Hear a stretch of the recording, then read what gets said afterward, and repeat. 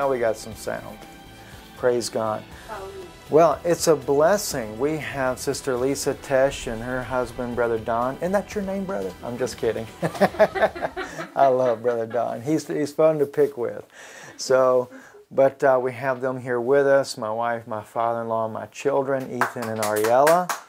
And of course, my lovely wife. Everybody knows Yana. If you don't know Yana, I'll send you the link to the video so you can see. So, anyway, I have to have a little bit of a light heart to start with this morning because the message that you're going to hear today is not an easy message. And first I have to drink my coffee, and it is camouflaged. Yes, praise the Lord. Yes, my wife said it in the background. It's Coke. They make a Zevia, though, you know. It's a Coke that's good for you. I'm not drinking it, but they make it, right? Okay. Anyway, if you have your Bible with you this morning, or if you're watching live and you have your Bible with you, I apologize about the camera on the computer. I don't know what happened, but it did not come through. I thank God for Brother Aaron, though, that he was able to direct me and find the part of the audio. And Brother Aaron said there's a way to increase this size where you guys can see the notes. So hopefully I'll be able to do that for you here in just a second. If you can, it's okay. I'm going to be going through everything with you anyway. So you'll know what we're talking about in the first place. Let me just see. I can't really see what to do there on that, but that's all right. Nonetheless, sorry. If you have your Bible, I'd like for you to turn with me to 1 Peter chapter 4, verse 17. And I actually have that in the notes. There's the first scripture that there is. And it's a scripture we're very familiar with, but it's not a scripture you hear very often in the Old Testament. It's just obvious that God always begins judgment in His own house. And it says here, 1 Peter 4:17, "For the time is come that judgment must begin at the house of God, and at first begin at us. What shall the end be of them that obey not the gospel of God?"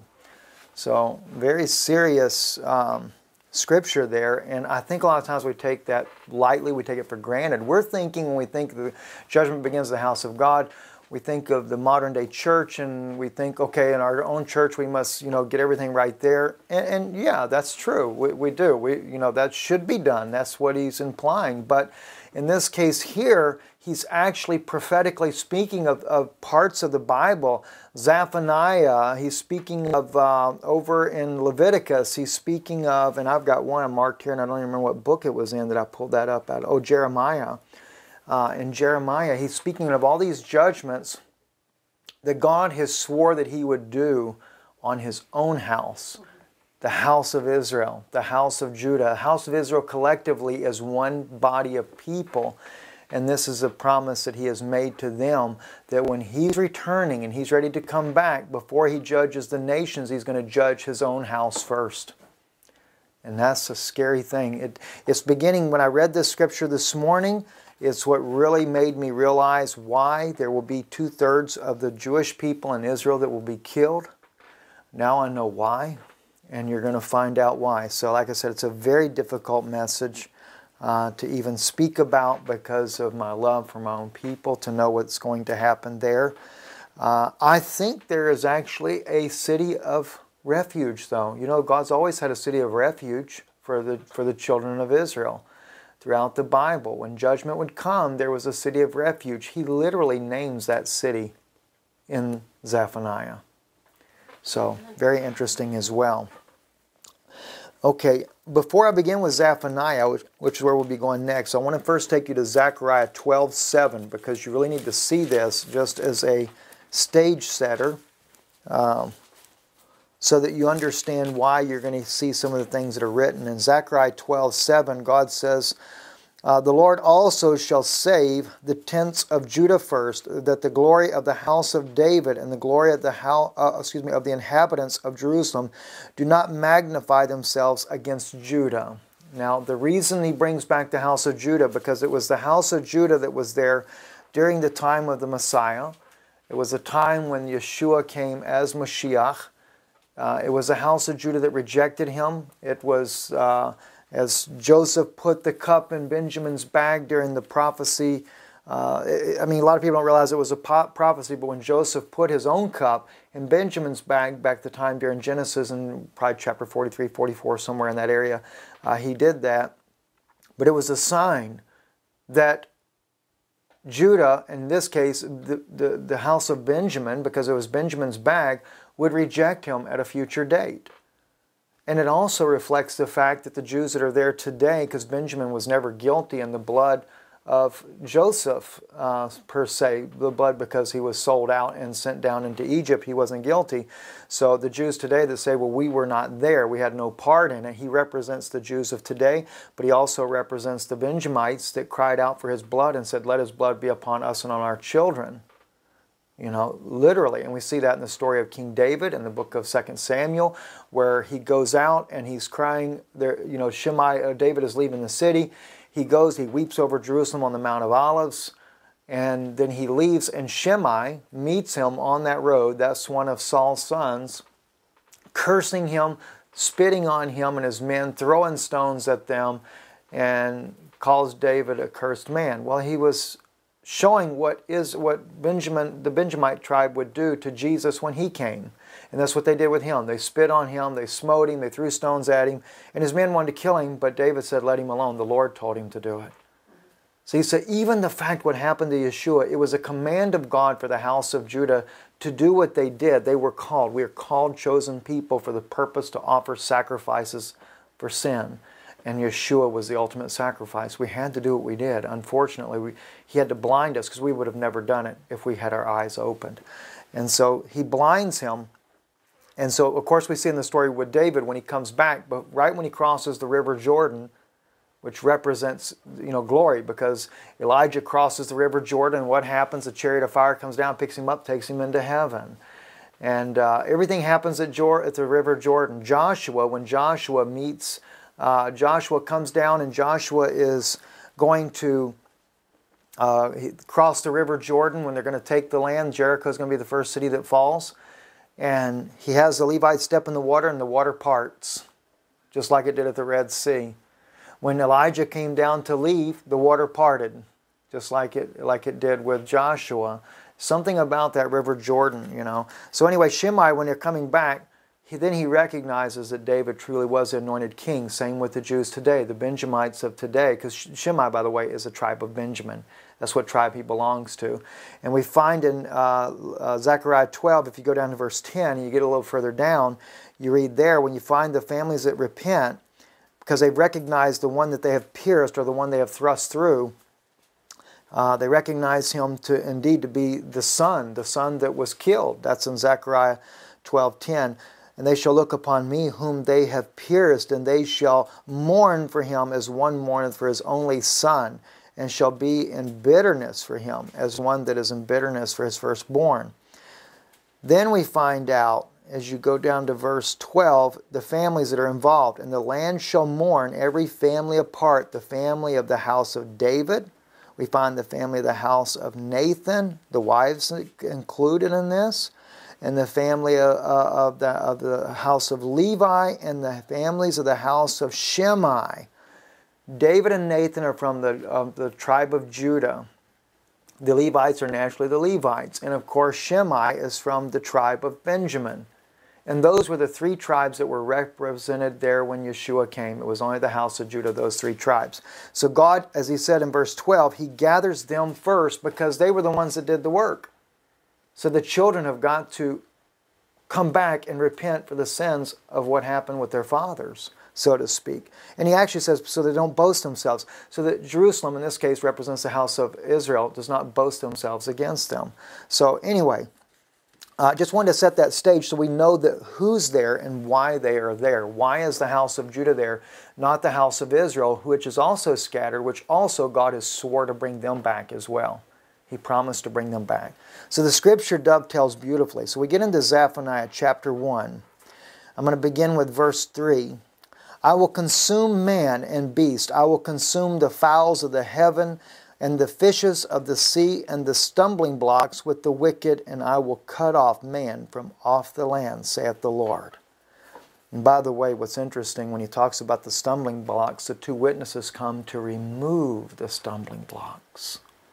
This is why he's able to consume, because once the two witnesses come and they've preached their ministry, the Bible says they remove the stumbling blocks. There is no more nothing else for it to be stumbled at. So therefore now it's open and you've made your choice, and now God is going to bring judgment. Because when they reject the two witnesses, that's the final judgment, because now the stumbling blocks have been removed. I will also stretch out mine hand upon Judah. See? And upon all the inhabitants of Jerusalem, and will cut off the remnant of Baal. Now the inhabitants of Jerusalem, what are they doing? They're dividing the land right now.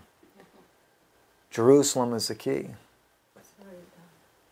Well, we know that. It's been divided. But the thing is he's bringing out what he's going to do.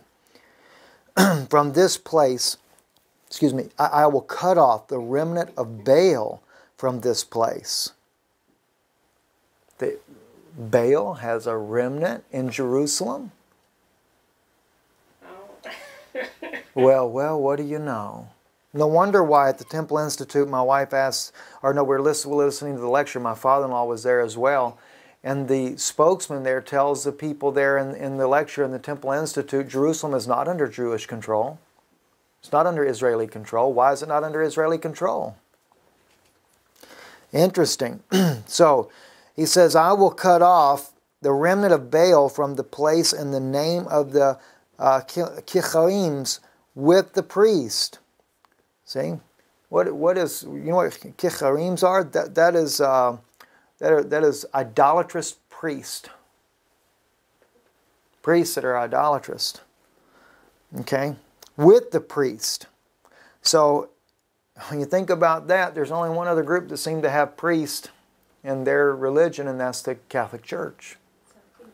And that's why those that have not been to Israel recently, I should say, we have just outside Joppa Gate, they built this beautiful outdoor mall. Incredibly nice place. And what did they do right in the very center of this mall? They adorned the mall with a nice, gigantic Catholic church. And they have a statue depicting their opinion of Mary, which we know Mary was a godly woman. She birthed our Lord, and she cared for Him, loved Him, stayed with Him until His death. She was such a faithful woman, that's true. But God never intended for her to be worshipped. Never. See? So He's going to cut off the idolatrous priest with the priest. That's the Israelite priests that have not obeyed God. And then them that worship the host of heaven upon the housetops, and them that worship, that swear by the Lord, and that swear by Malcham. A Molech it's called in Hebrew, Molech. And I was reading this, and I'm sitting there thinking to myself, Molech, who is Molech to begin with? A lot of people don't know who Molech was. Molech was a god that it wasn't an Israeli god. I can't remember if it was from Ammon, but it was a god used back in it was in Egypt, in northern Africa. Now, keep in mind when I tell you what they did with this god here, that you would bring your newborn child and lay it on the statue's arm. You would sacrifice your firstborn, and so that you would have prosperity, and God would have mercy upon you, or their God, not the God of Israel. That's one reason why we don't like using the name God as far as amongst the Jewish people. But now, for the Jewish people that listen, a lot of times you use Elohim, but Elohim also is for both ways too. So we can't be so critical in that regard. If you say Elohim, it could apply to the self-existing one, but God also uses the word Elohim to apply for the false gods as well. So it's really no different in that there. That's why God has a divine name, and His divine name doesn't belong to anyone but Him. But Molech, they would take and they would bring their children, and Israel became guilty in this. They were doing the same. Now here's what really, you can tell, offended God so much, because what happened? What were the Egyptians doing when they went into, back during the times when Moses was first born? They went there to kill all the firstborn of Israel. They were sacrificing to the god of Molech. That's what the Egyptians were doing. And now God says here, He's so angry. This is when God is rising up for judgment. And He says what? Peter says it here. For the time has come that judgment must begin at the house of God. And so before God even deals with the nations, He deals with His own people first. It says, and them that worship the host of heaven upon the housetops, and them that worship and swear by the Lord, and that swear by Molech, or Malcham, I think is in King James. Now,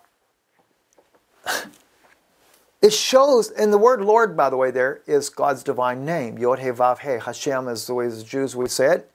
Some people say Yahweh, different versions there, but we know that we don't know His name yet. Moses said, they will ask me your name. They never asked Him His name, so therefore He told them their name, so they did know it at one point in time, but undoubtedly it's an unfulfilled prophecy because the children of Israel, never do we have a recorded history where they ever asked. So they've got to ask, and it's going to be in this day when He returns with Elijah, that they will want to know the name of God. That's how they're going to know that, one, He truly is who He says He is. He'll know that name. God is going to supernaturally, according even Zephaniah's prophecy, it's in the 3rd chapter, He said, I will restore a pure language unto the people. So we know it's going to happen. All right, now, I wrote some notes here there, and I just want to make sure I didn't forget any of the, oh wow, yes, I'm glad I did not forget that.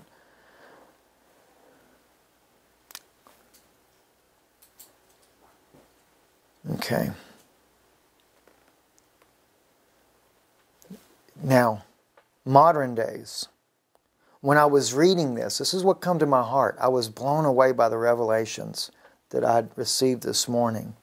And Sister Lisa, she had prayed over and asked a special blessing today, so thank God for that. And I'd wrote in here in my Bible, did Israel forget that it was Pharaoh that killed the firstborn, and yet today babies are sacrificed, or they say they're blessed, when they take their babies up to the Catholic Church and they lay it in the hands of the priest and he sprinkles water on the baby's forehead? That, if you ever seen it, by the way, in every Vatican they have the horns for the bull. There is where they put the bread at, what they call the Passover bread, the kosher bread, which they do it in the round circle as a form of the sun, to show that the sun, and of course the horns represent the female organ, and it's showing the fertility. That's the god of Molech. And the god of Molech is actually a bull with the horns, with his hands out like this here. And so when they take and they come up in ancient times, they'd place the baby in that god's hands. Now, here's what's important. He's called Molech. Molech is from a Hebraic word, which is for king. So they have crowned him king. And what did Israel do recently? They took and they put a seat at King David's tomb for the Pope of Rome. And the Bible says clearly here, you take and you worship and that swear by the Lord. He's talking about Israel. You swear by Hashem Himself, and that swear by Molech.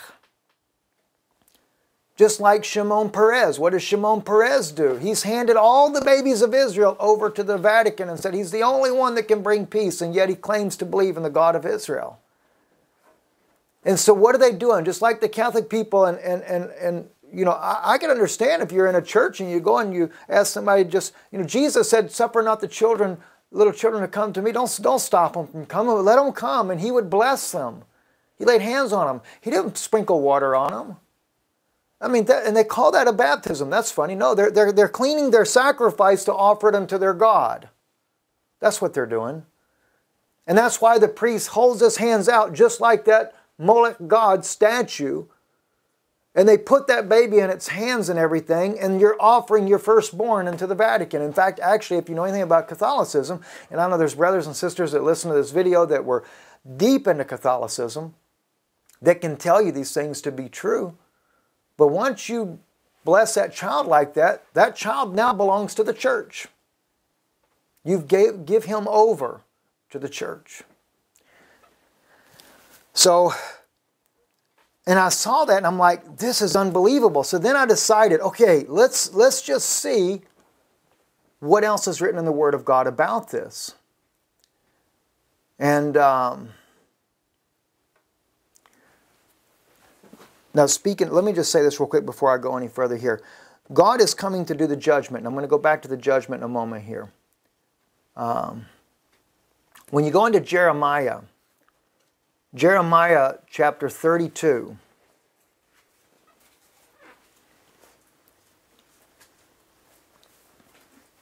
I'm sorry, let me take you to Leviticus first. I think it's more important to go to Leviticus first. Leviticus chapter 20, verse 3.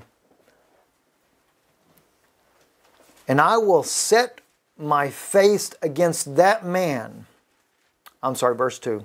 Again, thou shalt say to the children of Israel, whosoever he be of the children of Israel, or of the strangers that sojourn in Israel. So keep in mind, when you become a believer in Yeshua, that is a believer in Jesus, you are that stranger. A stranger is of the nations, in other words. It's normally the way it's translated. It's actually in Hebrew. It's normally as nations. You become part of the family and the body of Israel. He's not just saying that, in other words, you live in America or Australia or New Zealand or one of these countries here or Europe or whatever. If you do, or the strangers that sojourn in Israel, you are in Israel. You have become the spiritual Israel, not doing away with Israel, but have become part of the same body, partaking of the same olive tree from the same root, which is Christ, and now that's how your branches grow, is in this manner. Now, he says here, that giveth any of his seed, which is his children, unto Molech, which is the god, he shall surely be put to death. The people of the land shall stone him with stones. So any man that dare take his child and put it into the hands of that statue that would allow his child to be placed there should be stoned and killed. That's his word that he says that. It's not mine. It's God's word. Now, watch what he says about it. I will set my face against that man and will cut him off from among his people, because he hath given of his seed unto Molech to defile my sanctuary and to profane my holy name. Keep the next temple they're wanting to build in mind when you're thinking of this. Because remember, my wife asked that guy out there that did at the Temple Institute, she said, are you going to build the temple of Ezekiel's prophecy? He says, no. She said, well, then when will this one be destroyed? He says, it won't be destroyed. She says, well, then how is Ezekiel's temple going to be built? And he had no answer.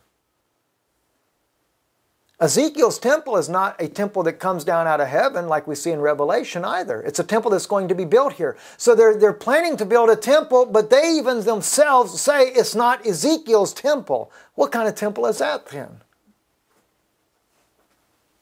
There's a lot of people not going to like me after this, but you know the thing is, if you're building a temple to Molech, then you got a problem. And God is saying that's what you're doing.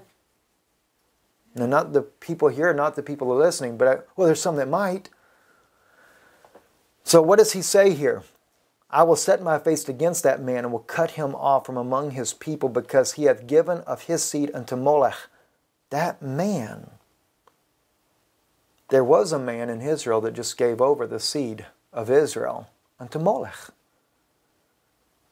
When he went and handed the children of Israel over unto the Vatican, which, by the way, those that may not know who the Vatican really is, you have to remember Hadad. Hadad was one of Esau's descendants. He was of the seed of Esau. When David was killing all of Esau's descendants, or all of his children off during the battle that they fought, the Bible says he killed every male child, every male that was there The next verse says, but one young child, and his servants, which were all Edomites, Esau's children, escaped and went to where? To Pharaoh. He was reared in Pharaoh's house, under Pharaoh's gods, under the god of Molech. He asked Pharaoh if he could leave. Pharaoh says, I have given you everything. It's an antitype, is what we would call today. Moses was reared in Pharaoh's house as well, but the difference between Moses and Hadad, Moses leaves and becomes Israel. He becomes part of his people. He became into the ditch. He made the bricks, he became poor like his own people. Not Hadad. Hadad came out just like they do today in the modern system of what they call Christianity. It's not Christianity. I don't say there's not good people in there, because we know God says, come out of my people. So there are good people there. And my heart's desire is to see as many people to be saved as possible. So they have to come out. If God says, come out of her, my people, that you be not partakers of her sins and of her plagues, then she's full of sin and she's going to be plagued as well. All right?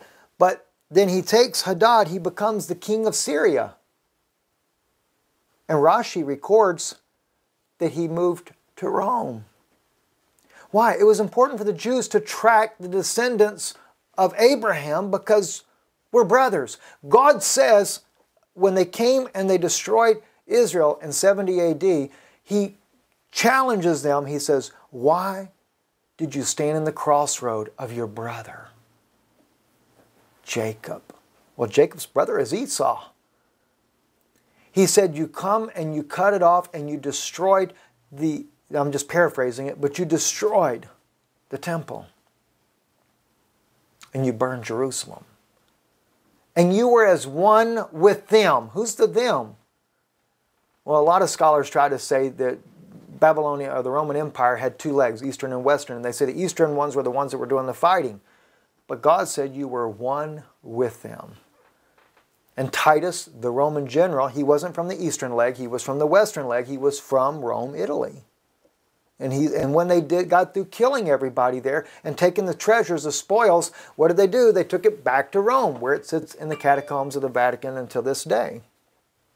So imagine that one. So, but anyway, so Hadad, we have the record that he goes into Rome, and so we have literally the descendants of Esau are there. That's why when God says, I have hated Esau and I have loved Jacob in the Bible before he was even born. And a lot of people think, gosh, God is a cruel God. The kid isn't even born and he hates him. He was talking about what he represented, what his children would represent. And it's interesting because you look at Esau and Jacob.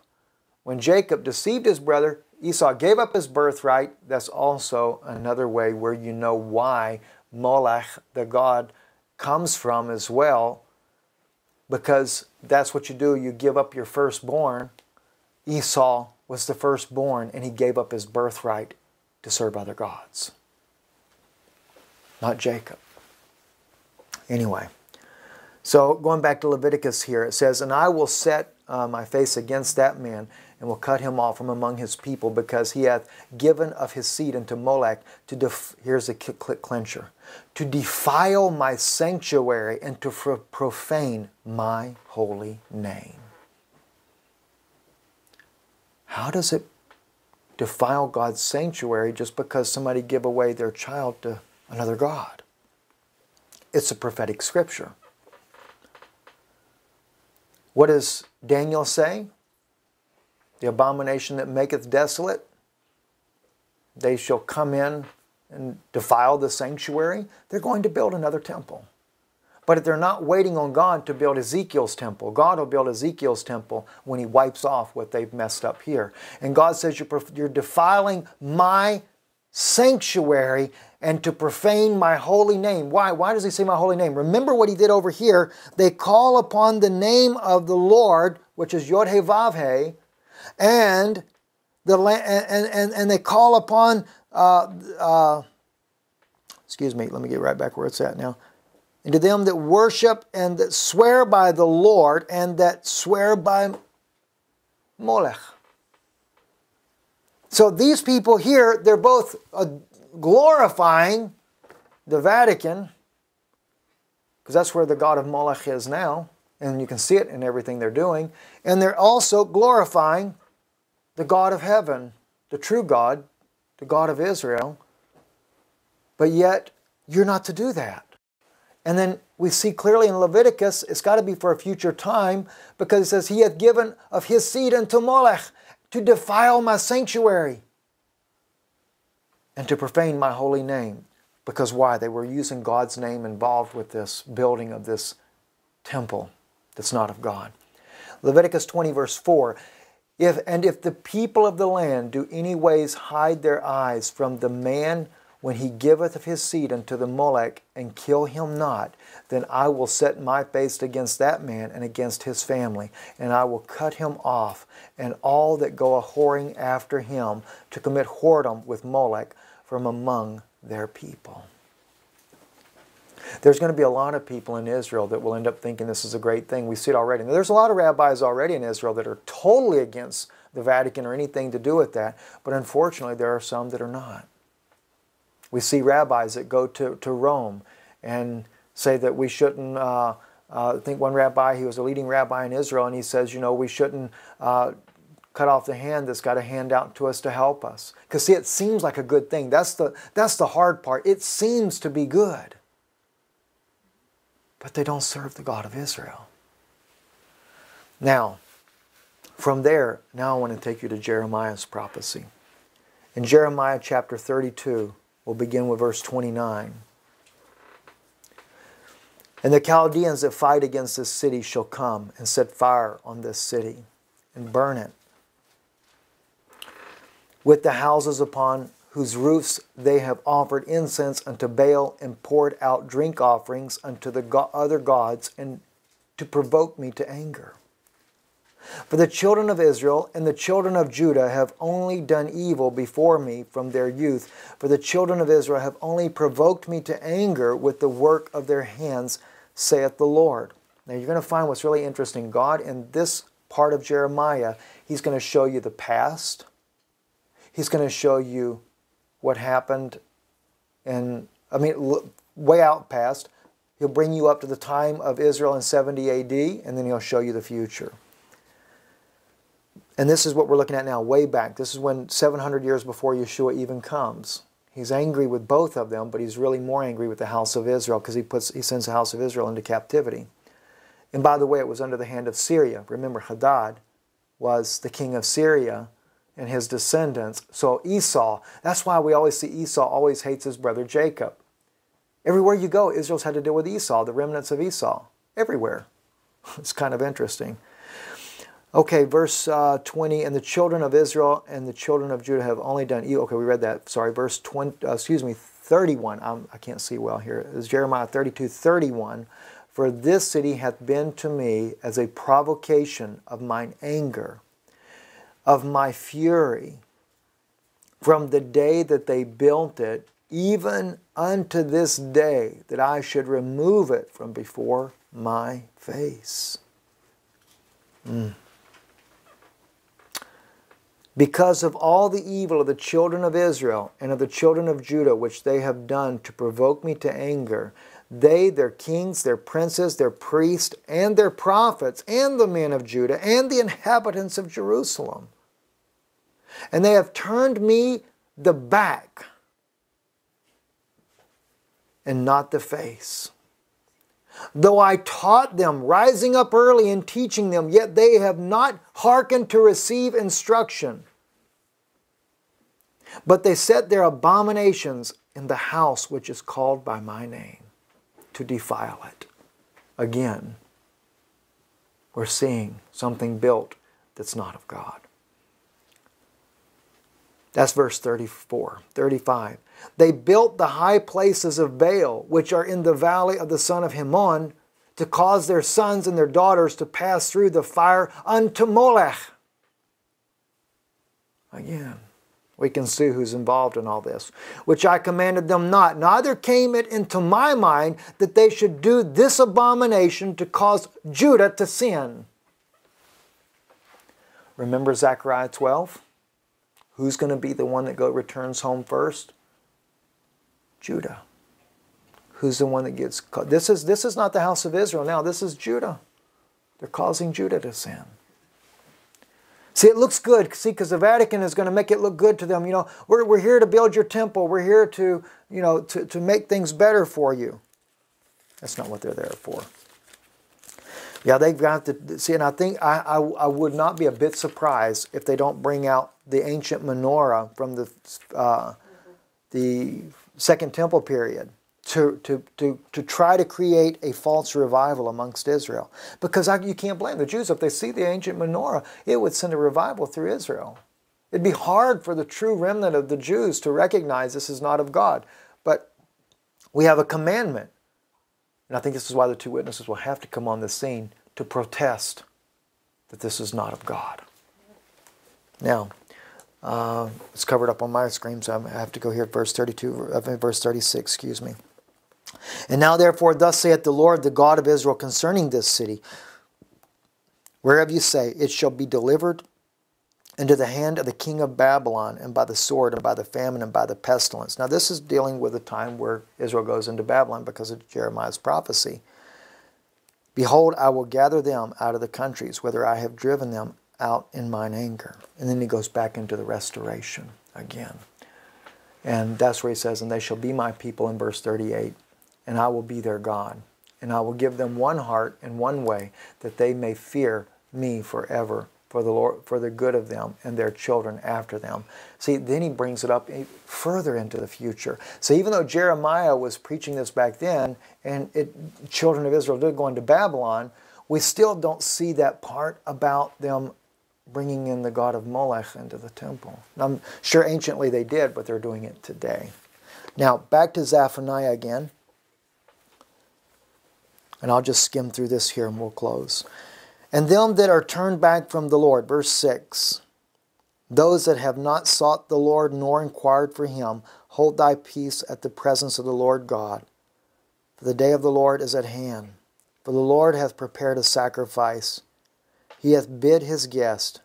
And it shall come to pass in the day of the Lord's sacrifice that I will punish the princes and the king's children.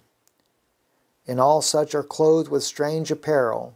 Notice the king's children. It's a future generation. Children, just like the daughter of Zion or the daughter of Babylon, those are future generations. He's talking about the future generation.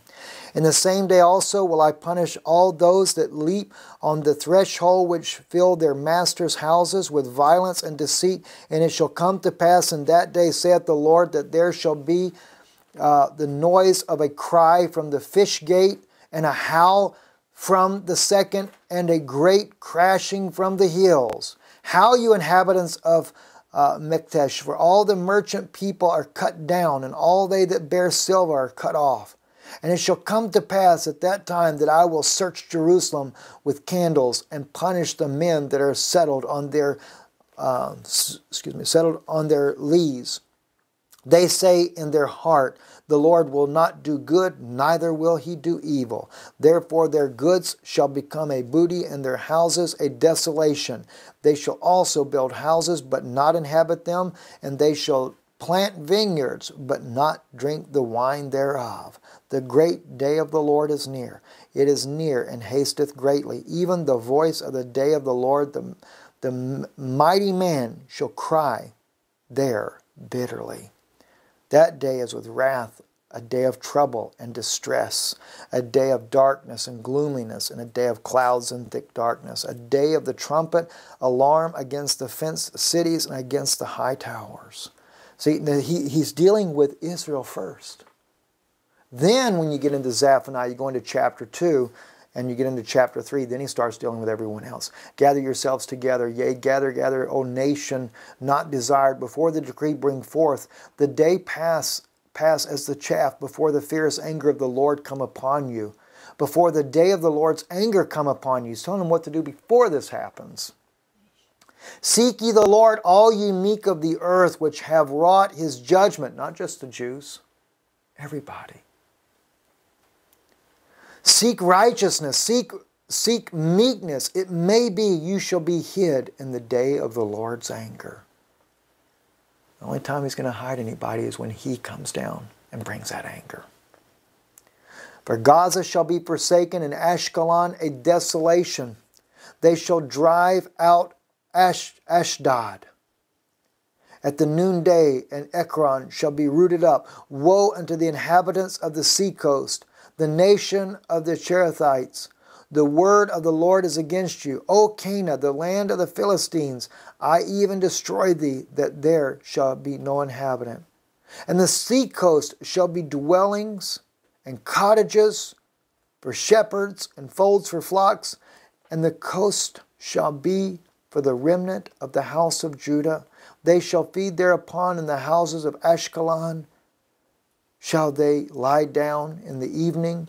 For the Lord their God shall visit them and turn away their captivity. Right when all this is coming down. Isn't it interesting? He even names the city that he's going to come to and turn away the captivity of Israel, or the house of Judah in this case. Anyway, God bless you. It's a pleasure for those of you that are listening live and those that are catch us on YouTube later. We thank God for you for listening, being a part of today's service. And let me just say in closing to those that are listening live, you know these things are happening. I mean, we see, those of us even present here, you can turn on the news and see these prophetic words taking place. Just not all the time do we really understand what it means. I mean, and for me, just something struck my heart this morning as I was reading it, and I'm like, I've got to find out what this is about. And so I just began to do the research, and once I saw the research, then all the other pieces that God has given me in the time past started coming together. Then I knew who the god of Molech was. I knew where the history of this all come from. And then I saw these other scriptures, you know, talking about defiling his holy sanctuary, being an abomination, and handing the seed of Israel over into the hand of Molech. And yet at the same time, you're calling on God's divine name. That tells me that maybe they'll even have a form of what they believe to be his true divine name. And they'll call upon his divine name what they think is right. And at the same time, exalt Molech to be the great God as well, that has helped restore the temple, maybe is the way they'll look at it. Can you see why God has to destroy 2/3 of the inhabitants of Israel? Judgment begins at the house of God. And he says, if you don't do it, he said to him, if you don't do it, I will come against that man and his house. And Israel didn't put away sin. So therefore, judgment comes now. Anyway, let's check our own lives up, because in our own lives, we want our own hearts right before God. Let's pray together. Heavenly Father, we thank you, dear God. And I just ask, Lord, that it's a very difficult thing to listen to, Lord. We realize the only true safe place is in Christ. It's in Yeshua, the Messiah. In him is the only safe place to be. Help us, Lord, to rightly divide. Give us a spirit, dear God, your spirit, Lord, the Holy Spirit, to direct our paths, Lord. And then help us, Lord, with caution to go before others and tell them of the hope of glory, that the Lord is coming soon, and he's coming, Lord. You're coming, Father, at a time, Lord, where it's not going to be very pretty. You said that the mighty will tremble in fear because of your presence. And then you warned even Israel, make ready for that day. And now we see the makings of it. Soon they will announce the building of a third temple. And as much as Israel will rejoice in the building of this third temple, it's not Ezekiel's temple. So what